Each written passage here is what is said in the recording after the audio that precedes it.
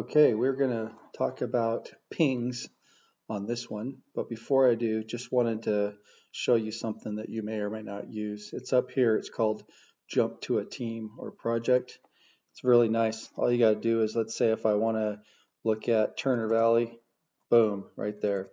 Or L13 team, just very quick. And you can also anytime just do Control J and it'll do the same thing.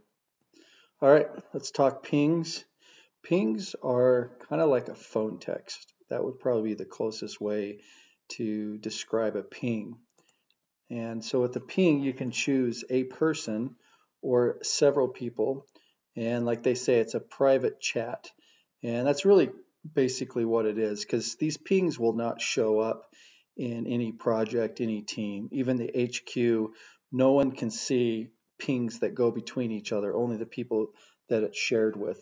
So let's just say I want to ping Gordy and I want to ping Don. I can just type in both names, hit ping them, and I can start texting. It's pretty simple. I didn't want to leave it too long on there just in case there was something private. So that's a real simple way to be able to use pings. You can also come into Find and you can actually search pings as well. So if you know that you did a private ping with somebody and you really want to try to find it, then you can find it that way. So this is a great way to use pings.